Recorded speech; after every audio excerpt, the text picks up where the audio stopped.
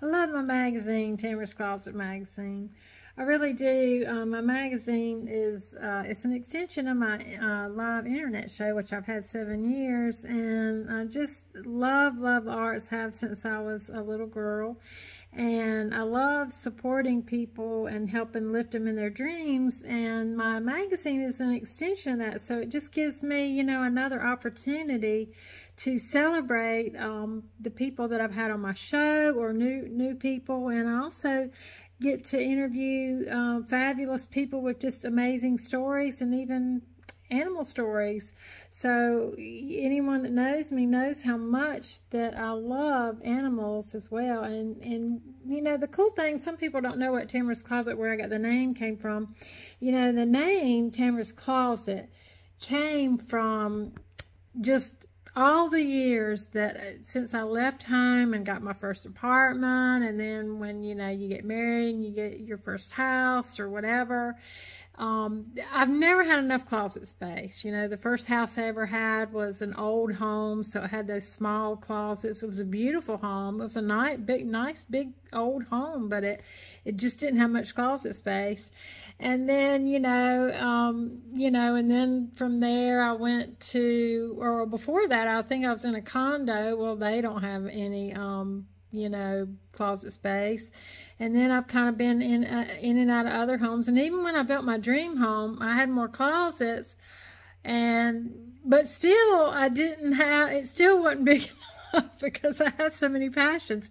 So because I never had enough closet space, you know, everything that I did, because I had so many hobbies and interests, you know, I showed horses and I showed dogs.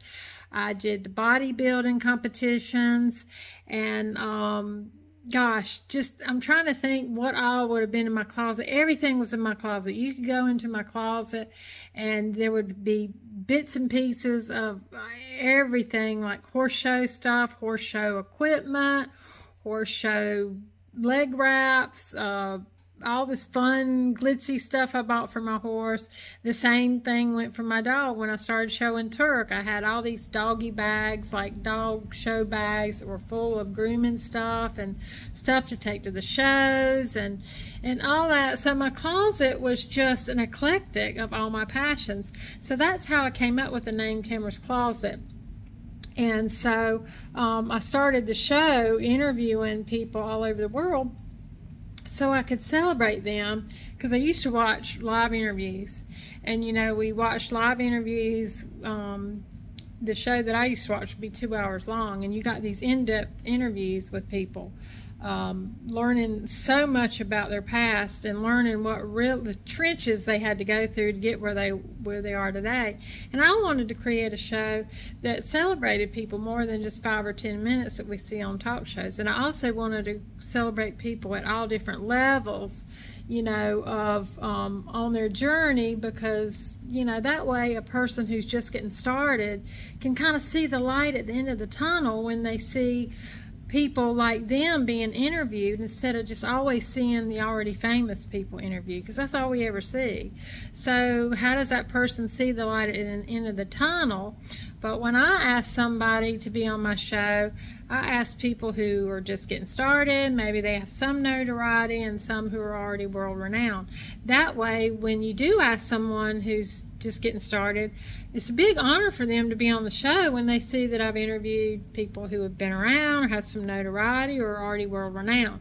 So that's just a super boost for someone, and it makes me feel good, and it makes them feel good, and it gives them that boost to keep them on their journey, because it's so easy to give up on our dreams.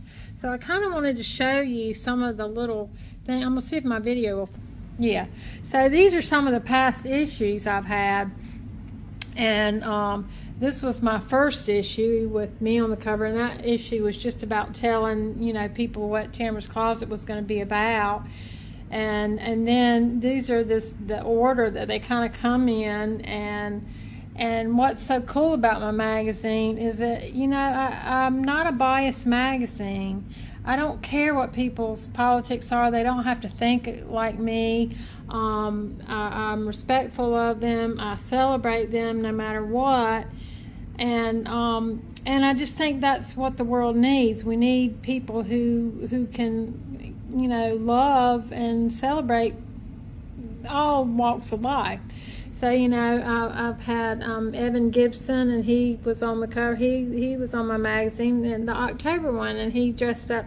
It's hard to see in here, but like Dracula for me, because I love Halloween. This is Dr. Richard Bedlack. He's world-renowned at the Duke Hospital and heads up the ALS clinic there, and he has a project, ALS Untangled. So, and you can get all my issues if you're not local online. So I made it so that you can buy them online. You'll get a physical copy mailed to you. You can purchase it. And that because I interview people all over the world. And it's just really cool. So I wanted to kind of show you a little bit just about, what's going on here. This is me designing the magazine. People think, maybe they think I just have somebody do this. I don't. I do it myself. I'm doing all this myself, and I have to go in here and see. I'm going to be featuring Grim Bernhal here, and so I've just started his part, and and I have to put the ads in. A lot of people I've had to make their ads, and so. Let's see if we can go over to the one that's out right now. Okay, this is one that's out right now. So, this is our district attorney, Avery Michelle Crump. So this is me in the InDesign designing it, and this is the one that's out now. And, it's fun for me, and it's a lot of work, though. I just wanted to share this so that because people will come to me and they'll say, well, I have a great story. I'd like you to write a story about me. And, and that's great. I would love to write about everybody, but number one, I've got to write about people, stories that I think will get the magazine picked up, because I have to think about my advertisers, and I have to think about me. This is our district attorney, and so I do a lot of things to support people, even local businesses. And here's Grace Osley. She's been a loyal advertiser with me, and I put her right next in the middle of Avery's article too. And so, when you're designing a magazine, you can't just you can't just add a page, You got to add, if you want to add a page, you got to add 4 pages. Well, that's several $100s more. So I made my advertising very affordable to help the small business owners. I'm going to see if I can zoom out here during these questionable times. And let's see if I can zoom out a little bit. Okay, I can't see what I'm doing, first of all. It would help. Let's do it this way. So I'm going to go up here and zoom out. There you go.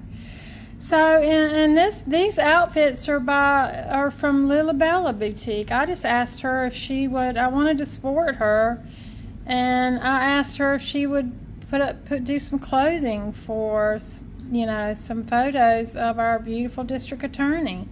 And so some of the clothes, and on the cover is the outfit from Songbirds, bridals, consignments, formals, and consignments on Lawndale. So, I do things to try to help promote people. And so when someone comes to me and says, I want, you want to run an ad, they want me to feature them in their magazine, I may ask you, would you like to run an ad? And if you say no, well, you got to understand that, I'd love to write about everybody, but every time I write another article, unless it's just 2 sentences, I've got to add a few more pages. So I just want people to see kind of what goes in to putting together a magazine. This is Dario Caccini in Italy. I met him a few years ago. He's been on my show. So my magazine is unique for several reasons. I have the advantage because I interview people all over the world, so I've got content for people all over the world, and I get to feature whoever I want to. It's my magazine. Featuring on the back of this issue, I've got one of my newest models, Addie Salisbury from Ashboro. This is a great lift for her. This is featuring her.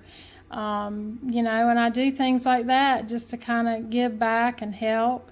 This is my travel photographer and writer, Elizabeth Larson. She's been loyal to me. She always has an article in here with her beautiful photography. She loves to travel.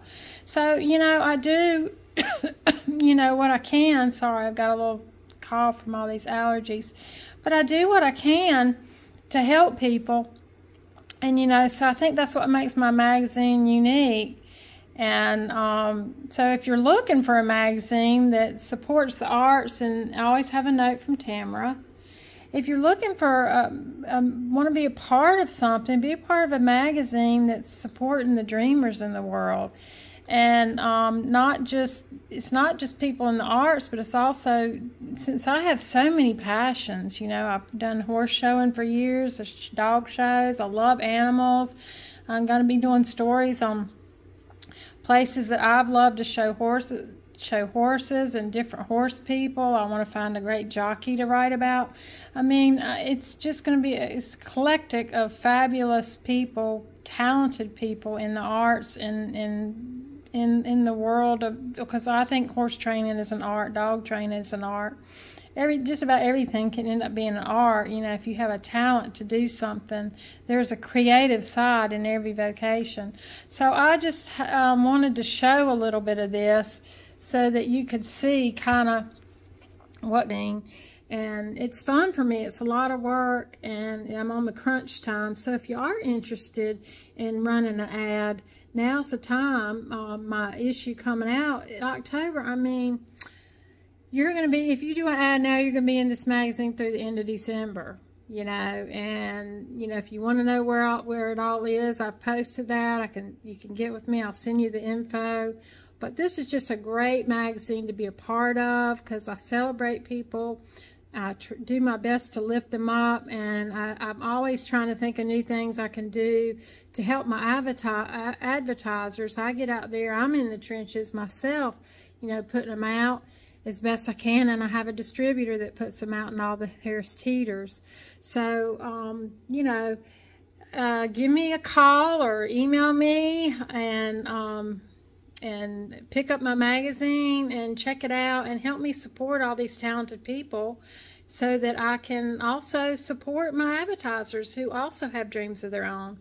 So I'll be making some more videos and hope this will you know, kind of encourage you to take a look at the magazine if you haven't yet, so that you can see it's a beautiful publication, and I'm proud of it because I've done it all myself, and it's a, you know, it's a work in progress, and I'm learning something all the time. So see you from Tamarah's Closet.